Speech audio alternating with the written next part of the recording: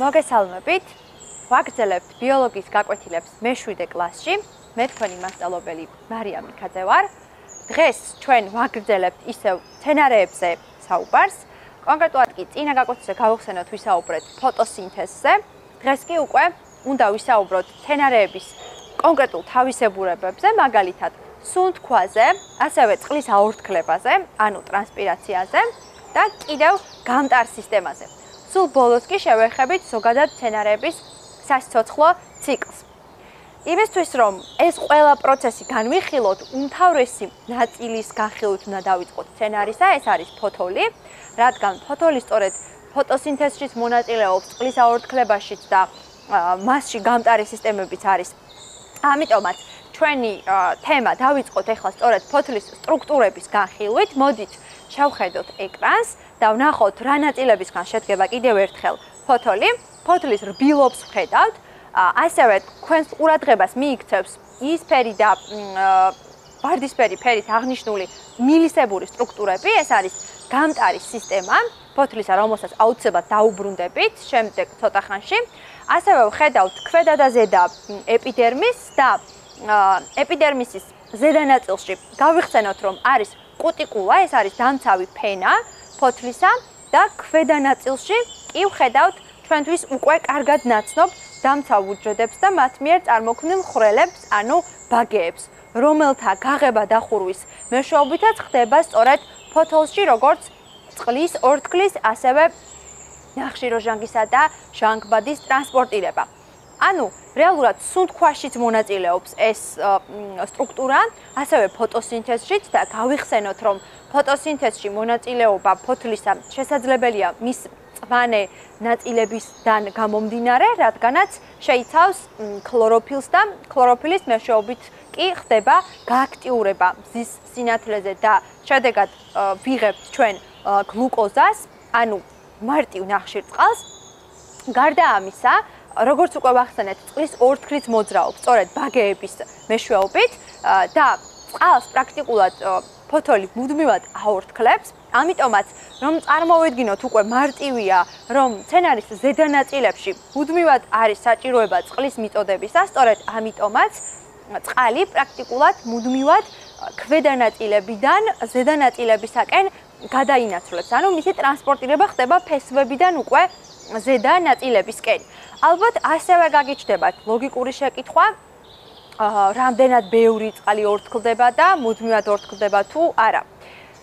პრაქტიკულად მუდმივად ორთქლდება ფოთლის ზედაპირებიდან წყალი, თუმცა იმისთვის, რომ ეს პროცესი არაკონტროლირებადი არ გახდეს და ძალიან ბევრი წყალი არ დაკარგოს ფოთოლმა, ზედა ნაწილზე სწორედ ეს ცხიმისებური ნივთიერებით, ასე რომ ვთქვათ, გაჯერებული კუტიკულის გარსი სწორედ ამას ემსახურება, რომ ზედა ნაწილებიდან ფოთლისა წყალი დიდი რაოდენობით არ დაიკარგოს და ეს პროცესი იყოს კონტროლირებადი მხოლოდ და მხოლოდ ბაგეების გაღება დახურვის მეშვეობით, ვინაიდან თქვენ ალბათ გახსოვთ, რომ ბაგეების გაღება და დახურვა არის კონტროლირებადი სწორედ ტენისა და ტემპერატურის მიხედვით, ანუ გარემოში არსებული ფაქტორის მიხედვით. ასევე ბუნებრივია, რომ გარემო ფაქტორებზე არის თავის მხრივ წყლის აორთქლების ინტენსივობაც დამოკიდებული, ანუ როდესაც ძალიან მაღალი არის ტემპერატურა და ცივა, ბუნებრივია, რომ გაცილებით მეტი წყლის აორთქლება ხდება და ასევე ამაზე წნევაც ახდენს ზეგავლენას. კარგით, ეს იყო ტრანსპირაცია, ანუ წყლის აორთქლება და ის უმნიშვნელოვანესი საკონტროლო მექანიზმები, რომელიც გააჩნია ფოთოლს ამისათვის. და ეხლა დავუბრუნდეთ გამტარ სისტემას, ვინაიდან ჩვენ უკვე ვახსენეთ, რომ მუდმივად ფესვებიდან, ანუ მცენარის ქვედა ნაწილებიდან უნდა მოხდეს ნივთიერებების გადასვლა ზედა ნაწილებში და ეს რითი არის შესაძლებელი, სწორედ ჩვენი იმ მილების სისტემის მეშვეობით და კონკრეტულად კი ეს მილები არის ქსილემა და ფლოემა. ეხლა ვიაგიხსნით, რას ნიშნავს თითოეული და რას აკეთებენ ისინი. კონკრეტულად ქსილემის მეშვეობით ხდება წყლის და მასში გახსნილი მინერალური მარილების მოძრაობა მუდმივად ქვემოდან ზედა მიმართულებით, რადგანაც ფესვებით იწოვს სწორედ მცენარე წყალს და ის თავის მხრივ აგებული არის მკვდარი უჯრედებისაგან, ხოლო ფლოემაში არის მცაცრისებური მილები, ესეთი უჯრედები, რომელთა ერთობლიობას წარმოქმნის უკვე ცოცხალ სტრუქტურას, ანუ ფლოემა ცოცხალი უჯრედებისაგან არის აგებული და უკვე მასში მოძრაობს ორივე მიმართულებით. როგორც ფოთლებიდან ფესვებისკენ, ასევე ფესვებიდან ფოთლებისკენ ორგანული ნივთიერებები. ანუ ის რომ ჩვენ ვახსენეთ რომ ფოთოლში წარმოიქმნება გლუკოზა, რა თქმა უნდა გლუკოზა უკვე უნდა გადაადგილდეს მცენარის სხვა ნაწილებისკენაც, ამიტომაც სწორედ ამას ემსახურება ფლოემაც. საერთო ჯამში ეს გამტარი სისტემა ბუნებრივია, მხოლოდ ფოთოლში არ არის, ის არის ღეროშიც და არის ფესვებშიც, ამიტომაც ეს მთლიანობაში წარმოქმნის, ესე რომ ვთქვათ, სატრანსპორტო სისტემას მცენარეში. და გლუკოზა, რომელიც შეიქმნა ფოტოსინთეზის შედეგად, რა თქმა უნდა, გარკვეულ როლს ასრულებს მცენარის სიცოცხლის განმავლობაში. ეხლა სწორედ ამაზე ვისაუბროთ, რა შეერთვება გლუკოზა.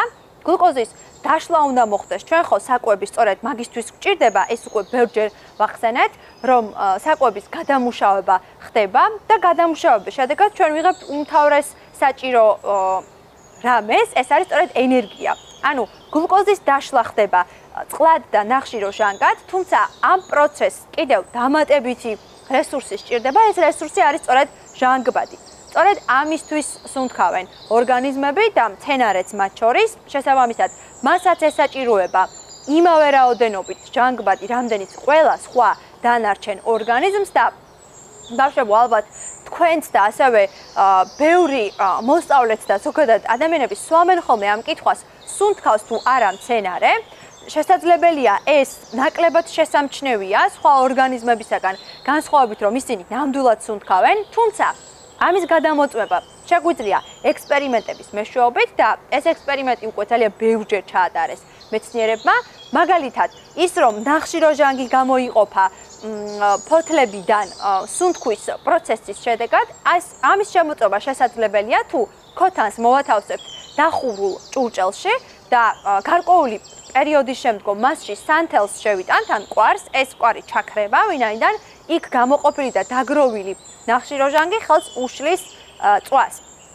ასევე სუნთქვა და ფოტოსინთეზი რომ ერთად მიმდინარეობს, ეს მართალია, ჩვენ უკვე გავიარეთ, თუმცა მოდით კიდევ ერთხელ გავიხსენოთ და შევაჯამოთ, რა განსხვავება არის ამ პროცესებს შორის. ფოტოსინთეზის შემთხვევაში წითელი ისრებით არის მითითებული, რომ გლუკოზა გროვდება ფოთოლში, ასევე თეთრი ისრებით გვაქვს მითითებული ის, რომ მზის ენერგიას შთანთქავს ფოთოლი და ამისათვის საჭიროება არსებობს იმისა, რომ შთანთქას ორგანიზმმა ნახშირო ჟანგი, ამ შემთხვევაში თეთრი ისრით ჩანს ესეც და გამოყოფს ჟანგბადს ამ პროცესის შედეგად, თუმცა ეს არის თანაური პროდუქტი, ხო, ფოტოსინთეზისა და სუნთქვას რაც შეეხება, სუნთქვა უკვე წითელი ისრებით არის მითითებული, რომ სუნთქვისთვის აუცილებელია მცენარე ფოთლიდან შთანთქას ჟანგბადი და გამოყოს უკვე ამონასუნთქი, ანუ დაგროვილი ცვლის პროდუქტი, რომელიც არის ნახშირო ჟანგი. ასევე ჩნდებოდა კითხვები და ადამიანებს მუდმივად აინტერესებდათ თუ რამდენად ბევრი ჟანგბადი გამოიყოფა და რამდენად მნიშვნელოვანია ეს დანარჩენი სამყაროსთვის, ანუ მცენარეები რომ გადაემოწმებინათ თუ რამდენად ბევრი დიდი რაოდენობით ჟანგბადს გამოყოფენ, ამისთვის ცდები ტარდებოდა საუკუნეების განმავლობაში. ყველაზე ცნობილი და პირველი არის პრისლის ექსპერიმენტი, რომელმაც მოათავსა მცენარე ასევე დახუფულ ჭურჭელში და მას შეუდგა სანთელი, იმისთვის რომ გადაემოწმებინა ამ მცენარის მიერ გამოყოფილი ჟანგბადი ეყოფოდა თუ არა სანთელს გარკვეული პერიოდის განმავლობაში, რომ ყოფილიყო ანთებულ მდგომარეობაში. შემდგომ ეტაპზე კი ამ მცენარესთან ერთად მან ცხოველიც მოათავსა, იმისთვის რომ გადაემოწმებინა უკვე ცხოველს რომ ესუნთქა, იმისთვის რამდენად საჭირო საკმარისი იქნებოდა უფრო სწორად ეს ჟანგბადი. და დადებითი აღმოჩნდა ეს ეფექტი ორივე შემთხვევაში, ანუ საკმარისად დიდი რაოდენობით ჟანგბადი გამოყო მცენარე, იმისთვის რომ ორივეს ყოფნოდა ამ შემთხვევაში, ანუ სანთელიც არ ჩამქრალიყო ჟანგბადის ნაკლებობის გამო და ცხოველიც არ დაღუპულო ამის გამო. შესაბამისად დადასტურდა, რომ მცენარეების ეს უმნიშვნელოვანესი პროცესი, რაც მიმდინარეობს, ნამდვილად არის პროდუქტიული ამ თვალსაზრისით. ანუ ჩვენ პრაქტიკულად შევაჯამეთ ფოთლის როლი და ასევე მცენარის თავისებურებები, როგორც სუნთქვის, ასევე ფოტოსინთეზის და წყლის აორთქლების, ეს ერთობლიობაში მცენარეს ეხმარება, რომ გარემო პირობებს მოერგოს ძალიან კარგად და ასევე ამაში როლიც ჩანს მცენარეების, თუმცა როგორც დაგვირდით, კიდევ უნდა ვისაუბროთ იმაზე, თუ მცენარის სასიცოცხლო ციკლი რა ეტაპებს მოიცავს და პირველ რიგში ეს უნდა განვმარტოთ იმისთვის, რომ თქვენთვის გასაგები გახდეს, რაზეც ვსაუბრობ. გარკვეულ ეტაპებს გადის მცენარე თავისი ცხოვრების განმავლობაში, ამიტომაც ეტაპები, რომელსაც გადის მცენარე ზიგოტიდან, ანუ ჩასახვის მომენტიდან მეორე ზიგოტის წარმოქმნამდე, სწორედ აი ამ ყველაფერს ერთიანობაში გულისხმობთ, როცა ჩვენ საუბრობთ სასიცოცხლო ციკლზე. და პირველ რიგში უნდა ვისაუბროთ გამრავლებაზე მცენარეების, ჩვენი გაკვეთილების დასაწყისში. ვახსენეთ, რომ გამრავლება ასევე ერთ-ერთი უმნიშვნელოვანესი თვისება არის ორგანიზმებისა, ვინაიდან ეს იძლევა იმის შანსს, რომ სიცოცხლე იყოს უწყვეტი და თაობები მოგცეს ნებისმიერმა ორგანიზმმა და ასევე ვახსენეთ, რომ ხდება უსქესო და სქესობრივი გამრავლების ფორმები.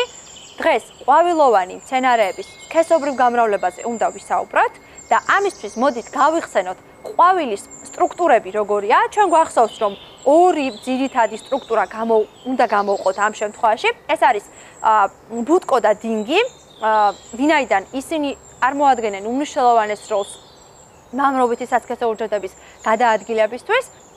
ანუ დინგის ქვედა ნაწილში გვაქვს ნასკვი, ანუ თესლკვირტი, რომელშიც მწიფდება კვერცხუჯრედი და ასევე გვაქვს თალკე მტვრიანები, რომელშიც მწიფდება მამრობითი სასქესო უჯრედები, ანუ სპერმიები. რეალურად მცენარეების გამრავლებისთვის, ანუ ისევე როგორც ნებისმიერი სხვა ორგანიზმის, სქესობრივი გამრავლება სწორედ იმას გულისხმობს, რომ კვერცხუჯრედი და სპერმია ან სპერმატოზოიდი უნდა მოხვდეს ერთად.